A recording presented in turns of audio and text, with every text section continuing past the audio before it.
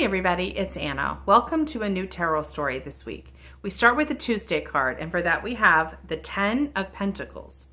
So the number 10 is the final step in a 10-card trajectory, so it marks completion and it marks victory. Pentacles are connected to the physical realm, so they're about jobs and money, hobbies, things you can see and taste and touch, as well as your physical wellness and vitality. So at this point, we actually see gold is raining down from the skies on the courtyard below, which means that whatever we've been manifesting, whatever expansion we've been working on, has finally exploded beyond our individual experience and has become a communal experience, which is the purpose. That's the point of the work, is to complete your own journey, and then it becomes universal. So this is the point we let go of what we've accomplished, right? This is the point that it belongs to the world, and we have to release it.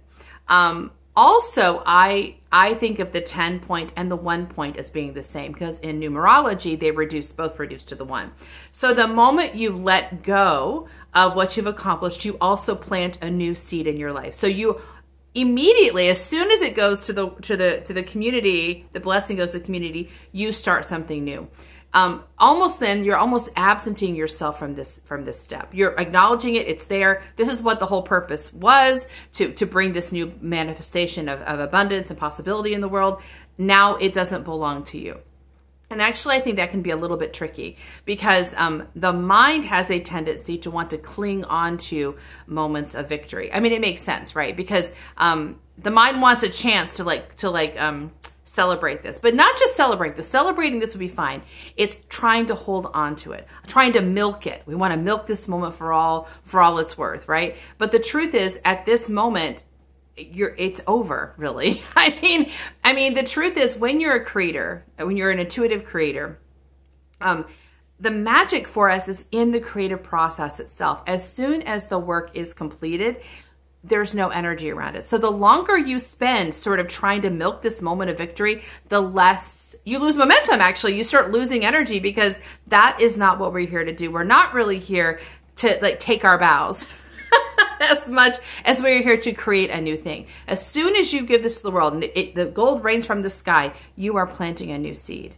And so it's not, you want to acknowledge it. This is good. I'm glad people are benefiting. It's wonderful that people are benefiting. It just doesn't have anything to do with my current piece of work. So I think that is a challenge in the 10 point of the tarot.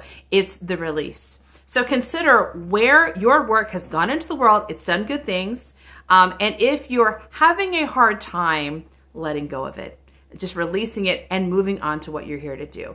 And consider how this card might help us navigate the truth of the blessing we're bringing into the planet, but also the truth of our ongoing work, and that we're willing to leave this behind in order to continue on the planet with new blessing and new possibility. That's our card for today. See you tomorrow for our next one. Bye.